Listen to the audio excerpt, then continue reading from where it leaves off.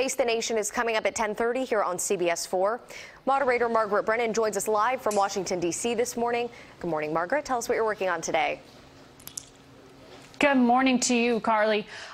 It is the week where America solemnly remembers the 9/11 attacks, and it was just a bombshell to hear from the president last night that he had invited the Taliban to Camp David for a secret round of negotiations. The president revealed that in a tweet last night, gave very few details on what this means for plans to bring troops home from Afghanistan.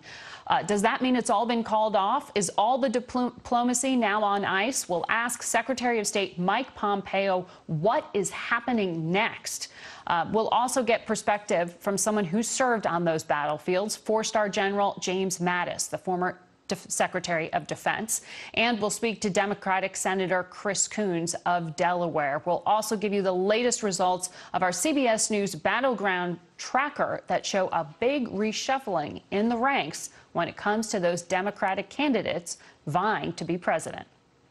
Margaret, thank you. Certainly a lot of questions this morning. Remember, Face the Nation kicks off at 10:30 here on CBS 4.